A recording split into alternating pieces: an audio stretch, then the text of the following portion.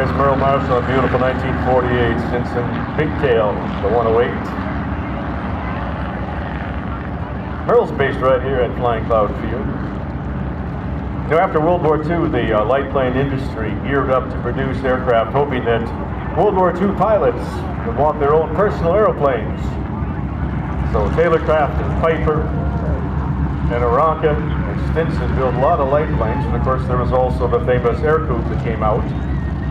Unfortunately, the bottom dropped out of the light plane market because there were so many surplus airplanes available, and many wartime pilots had had enough of flying. Ladies and gentlemen, here's the B-17, the Yankee Lady.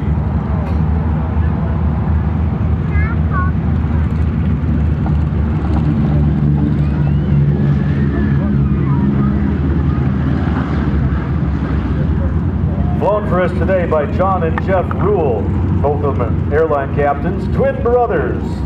John flies for Delta, the Airbus 330. Jeff flies for US Air, the Airbus 320. Between the two of them, they have over 60,000